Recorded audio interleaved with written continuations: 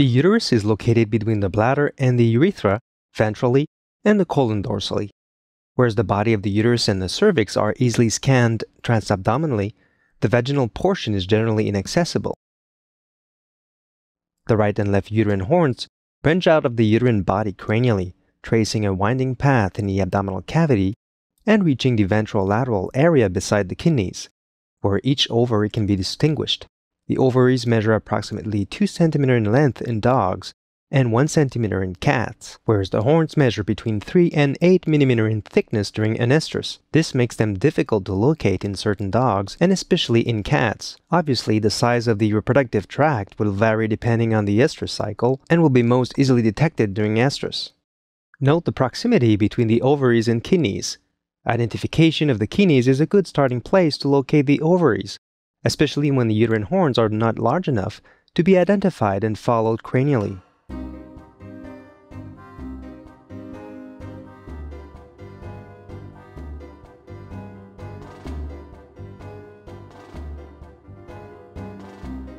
Much like the scrotum and testicles, which can be easily evaluated with ultrasound, the prostate is generally accessible transabdominally, at least in part.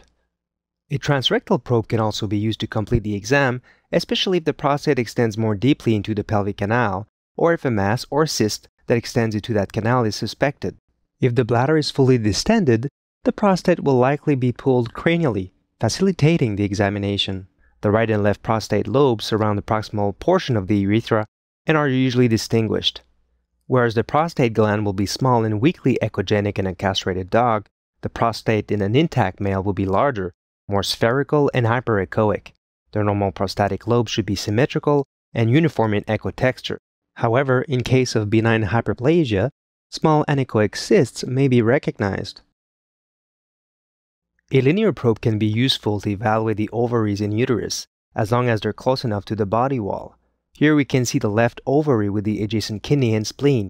The ovary is oval-shaped, slightly irregular, and with a non-uniform texture due to several fluid-filled and solid corpora luteae in this female in diestrus.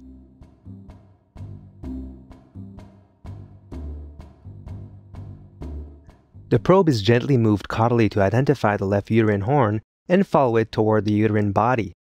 This is not always easy to do, especially when the horn is small or when GI contents get in the way or if the patient is obese. All of these factors will limit visibility. Each horn is sinuous and will sometimes be difficult to distinguish from an intestinal loop. The intestinal walls are thicker and show peristaltic movement. The GI lumen often contains gas. The junction with the uterine body is not easy to see. Here, we can observe the bladder close by. It is filled with urine and located to the right of the caudal portion of the left uterine horn. A transverse plane makes it easier to identify the uterine body and cervix, and to distinguish them from the descending colon and bladder. In this female dog at the beginning of diestrus, the cervical region is still obvious. The cervix is often shaped like a bullseye in a transverse plane. The colon and shadowy fecal matter are located to the left and dorsally, whereas the flattened bladder neck is visible ventrally and to the left. By moving the probe cranially, the body of the uterus appears smaller compared to the cervix. In the longitudinal plane, we can see the inside folds of the cervix, as well as the different wall layers of the uterus in early diestrus. These layers are more obvious in proestrus, estrus, midestrus, and at the start of diestrus, whereas they disappear later in the diastral phase and during anestrus. The same thing applies to the horns. After a thorough examination of the cervix and body, including measurements of the diameter of these portions, the probe is gently moved cranially toward the origin of the right horn, which is then followed cranially on the right side of the bladder. The horn is then followed toward the right ovary.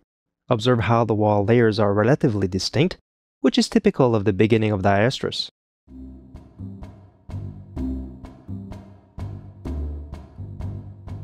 The right ovary is finally located just behind the right kidney. It is oval-shaped and hypoechoic, measuring less than 1 cm in length in this dog.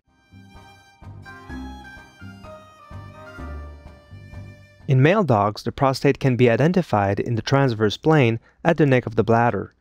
The probe is moved caudally from the bladder neck to identify the small, bilobed structure that is moderately echogenic.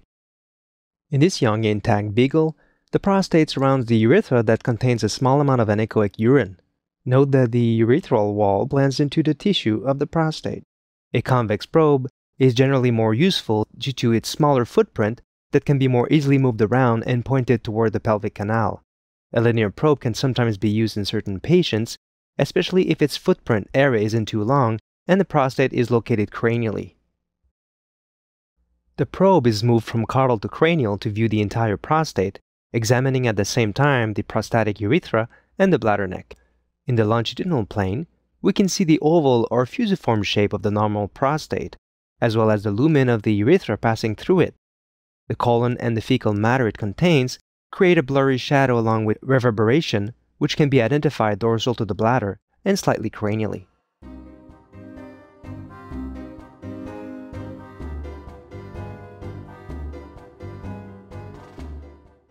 In mature intact dogs, the prostate is enlarged due to the influence of testosterone.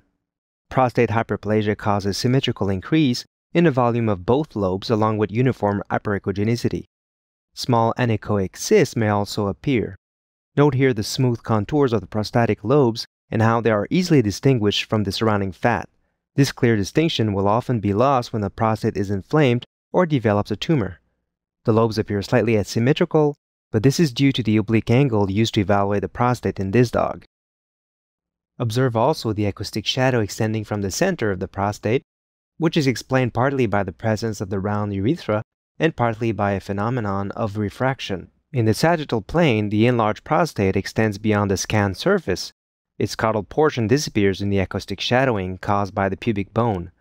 The prostatic urethra is visible as an ill-defined hypoechoic band in the center of the prostate.